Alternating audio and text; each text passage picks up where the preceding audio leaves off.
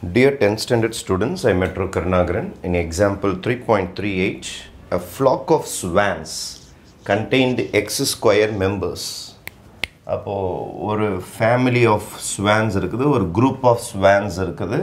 அததான் flockனு சொல்லுவாங்க. நமக்கு x square members இருக்குது. Swansனா கிட்டத்தட்ட பார்க்கிறதுக்கு வாத்து மாதிரி ஒயிட்டா இருக்கும். அன்னப்பறவைகள்னு சொல்லுவாங்க. அன்னப்பறவைகள் swans. வாத்து மாதிரி இருக்கும், கொஞ்சம் big size-ஆ இருக்கும், ஒயிட்டா இருக்குமே. அது பேர் swans contained x square members. இவ்வளோ பேர் இருக்கிறாங்க, ஒரு கும்பலா, ஒரு குரூப்பாக இருக்கிறாங்க. as the cloud gathered, மேகங்கள் சேரும் பொழுது 10x went to the lake. இங்கிருந்து என்ன செய்யுதுன்னா ஒரு 10x பறந்து போயிடுது. 10x இங்கேருந்து பறந்து போயிடுது. அப்போ இங்கேருந்து பறந்து போயிட்டு எங்கே உட்காந்துருதுன்னா லேக் இருக்குது, அங்கே போய் உட்காந்துக்குது. அப்போது லேக்குக்கு போயிடுது ஒரு 10x swans.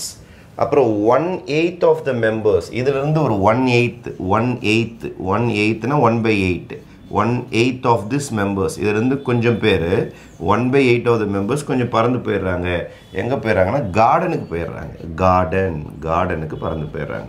இப்போ இந்த ஸ்வான்ஸ் எல்லாம் ஒன்றா தான் உட்காந்துருது எக்ஸ் ஸ்கொயர். கொஞ்சம் பேர் லேக்குக்கு போயிட்டாங்க, கொஞ்சம் பேர் வந்து கார்டனுக்கு வந்துட்டாங்க. லேக்குக்கு போனவங்க வந்து 10xன்னு அவங்க தான் சொல்லியிருக்காங்க. 10x 1/8னா fraction 1/8 X square members. ஏன் சார் எக்ஸ் ஸ்கொயர் மெம்பர் போட்டிருக்கீங்கன்னா இதிலிருந்து 1/8 சொல்கிறாங்க. எக்ஸ் ஸ்கொயரில் 1/8. நல்லா பாருங்கள், 1/8 ஆஃப் த மெம்பர்ஸ் என்றால் நம்மக்கிட்ட இருந்தவங்க யார்? X square. அப்போது 1/8 எக்ஸ் ஸ்கொயர் தான் நம்ம போடணும். 1/8 எக்ஸ் ஸ்கொயர், அதான் 1/8 X square. flew away to the garden.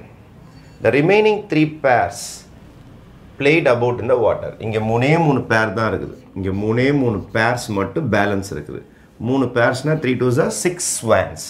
6 Swan மட்டும் எங்கே நின்று போச்சு? இந்த உட்கார்ந்த இடத்துலேயே உட்காந்துருச்சு, அப்படியே எங்கேயுமே போகலை. ரைட்டா? சரி, இப்போது என்னிடம் இருந்தது பை ப்ராப்ளம் என்கிட்ட இருந்தது டோட்டலாக எக்ஸ் ஸ்கொயர் ஸ்வான்ஸு. அதில் ஒரு குரூப்பு கிளம்பி போயிடுச்சு, அதாவது 10x கிளம்பி போயிடுச்சு. அதே மாதிரி 1/8 எக்ஸ் ஸ்கொயரும் கிளம்பி போயிடுச்சு. எல்லாம் போன பிறகு என்கிட்ட ஃபஸ்ட்டு உட்கார்ந்து இந்த இடத்துல எத்தனை பேர் தான் இருக்கிறாங்க? 3 பேர்னா 3 2s. பேர்னா ஒரு பேருக்கு 2 பேரில் 3 2s 6 ஸ்வான்ஸ் தான் மீதி இருக்குது. அப்போ என்கிட்ட இருந்த இவ்வளோ பேர்லேருந்து கொஞ்சம் பேர் இங்கே போயிட்டாங்க, கொஞ்சம் பேர் இங்கே போயிட்டாங்க. அப்போ 6 பேர் தான் பேலன்ஸ் இருக்கிறாங்க. இதுதான் நம்மளுடைய குவாட்ராட்டிக் ஈக்குவேஷன். இதை ஃபஸ்ட்டு பக்காவாக நீங்கள் ஃபார்ம் பண்ணிடணும். ஃபைன். இப்போ X square minus 10x minus X square by 8ன்னு போட்டுக்கலாம். Is equal to 3 2s 6. டினாமினேட்டரில் 8 இருக்குது. ஃப்ராக்ஷன் இருந்தால் உங்களுக்கு போட கொஞ்சம் கஷ்டமாக இருக்கும். அதனால் ஃபுல்லாக 8ஆல் மல்டிப்ளை பண்ணிடலாம். Just multiply all the terms by 8. அப்போ இங்கே என்ன வரும்னா 8x ஸ்கொயர் மைனஸ் இங்கே ஒரு 10x இருக்குது. 10xையும் நீங்கள் 8ஆல் மல்டிப்ளை பண்ணுங்கள். அதுக்கப்புறம் மைனஸ் எக்ஸ் ஸ்கொயர் பை 8, இதையும் 8ஆல் மல்டிப்ளை பண்ணுங்கள். அப்புறம் 6 × 8 எல்லா டேர்ம்ஸும் 8ஆல் மல்டிப்ளை பண்ணிங்கன்னா 8 ஈஸியாக என்ன ஆகிடும்? கேன்சல் ஆகிடும். டினாமினேட்டரில் யார் வந்து பிரச்சனை பண்ணுறாங்களோ அதே நம்பரால் தான் நீங்கள் ஃபுல்லாக மல்டிப்ளை பண்ணணும்.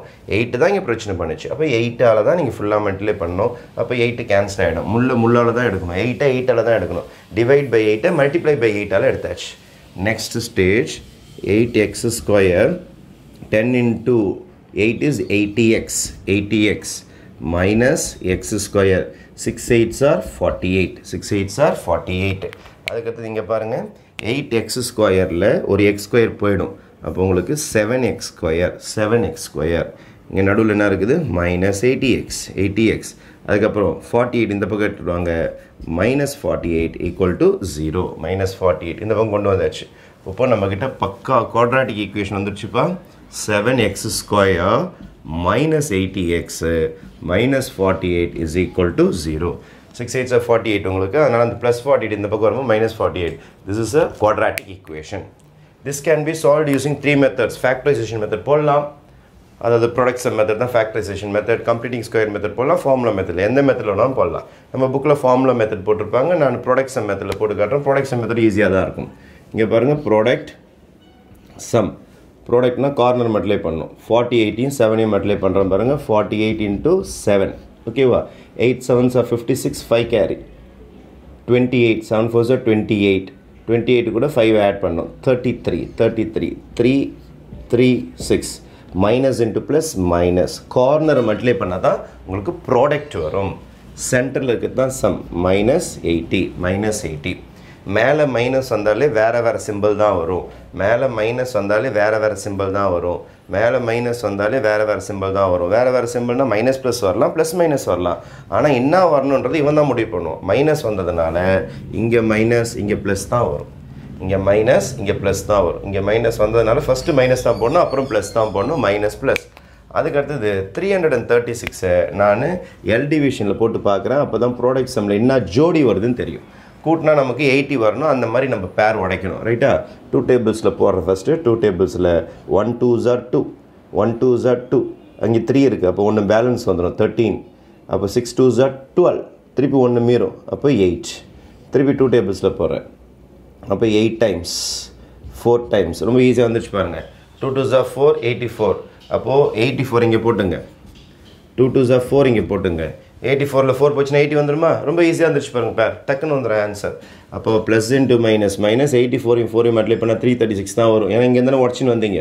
இதுதான் ரஃப் ஒர்க் உங்களுக்கு 84 இங்கே போட்டுருங்க 4 இங்கே போட்டுருங்க சப்ராக்ட் பண்ணி பாருங்கள் 84ல் 4 போச்சுன்னா 80 எவன் பெரியவனோ அவன் சிம்பிள் சூப்பராக செட் ஆகிடுச்சு நம்மளுக்கு பேர் வந்ததுனால ஃபேக்டரைசேஷன் மெத்தடில் ஈஸியாக போட்டுடலாம் முன்னாடி நம்பர் இருக்குது என்ன இருக்குது ஷார்ட்கட்டில் போட்டுடலாம் by 7 இங்கேயும் by 7 ஃப்ரண்ட்டில் ஏதாவது நம்பர் இருந்தால் டிவைட் பண்ணிங்கன்னா ஷார்ட்கட் மெத்தட் இதை அடிச்சிடலாம் 84 7 டேபிள்ஸில் டிவைட் பண்ணுறேன் பாருங்கள் 84 divided by 7 7 1s are 7 மிச்சம் 1 14 2 times 14 அப்போ 12 டைம்ஸ் கேன்சல் ஆகுதா 12 டைம்ஸ் அப்போ x is equal to இங்கே கேன்சல் ஆகாது விட்டுருங்க சிம்பிள் மாற்றி போடணும் -12 சிம்பிள் மாற்றி போட்டால் +12 x is equal to +4/7 மாற்றி போட்டால் -4/7 ஸ்வானோட எண்ணிக்கை நெகட்டிவில் வராது ஃப்ராக்ஷனில் கண்டிப்பாக வராது எண்ணிக்கை தானே எத்தனை அன்னப்பறவைகள் 12 அன்னப்பறவைகள் number of swans is equal to 12 அப்போது ரவுண்ட் நம்பரை தான் இருக்கும் ஃப்ராக்ஷன் வர வாய்ப்பே கிடையாது அவங்க என்ன கேட்டிருக்காங்க பாருங்கள்